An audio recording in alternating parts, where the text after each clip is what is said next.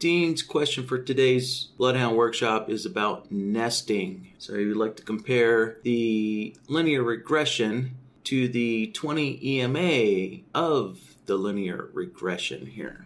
All right, so let's get my chart set up and we'll get this done here. All right, so I just have a Russell chart here in 1 minute, and let's get the indicators up.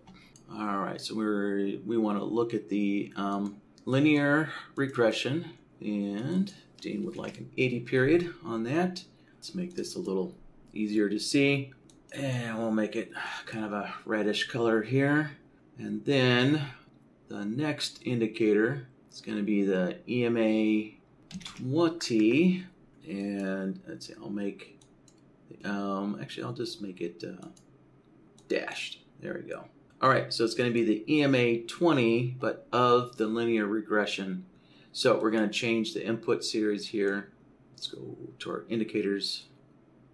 All right, there's the linear regression, and we wanted an 80 period. All right, and let's put that on the chart. All right, so the linear regression is the solid, and the 20 EMA of the linear regression, that's the dashed line here. So Dean's question is essentially, is how do you get this EMA 20 of the linear regression in BloodHound here? And then we're just going to do, let's see here, a simple comparison of the two, I believe. Yeah, we're just looking to see when the linear regression is greater than its EMA 20. So that'll be a simple comparison solver comparing the two. All right, so let's get BloodHound open. And oh, look at that. I haven't even updated my BloodHound, but that's okay. We'll just do that next time. All right, so first thing I'm going to do is I'm going to put a file name in there. So, all right, let's get the date. All right, so 2019, here we are. So happy New Year's again, everybody. All right, so there's today's date. All right, save that. All right, so I'm going to start working on the logic tab here. We'll just open this up a little bit more. And let's make a new logic template. All right, so let's grab a comparison solver, connect that in. That's the only solver we're going to have, so I'll just stick it in the middle there. And let's give a name to this. All right, so the linear regression 80 compared to the EMA 20 of the linear regression.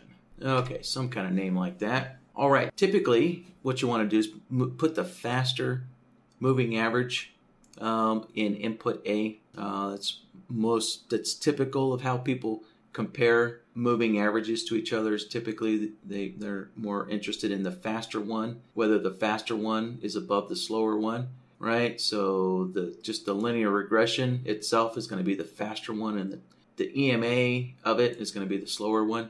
So in input A, that's going to be our linear regression. So let's go find that on the list. There it is. Add that down here and change the period to 80.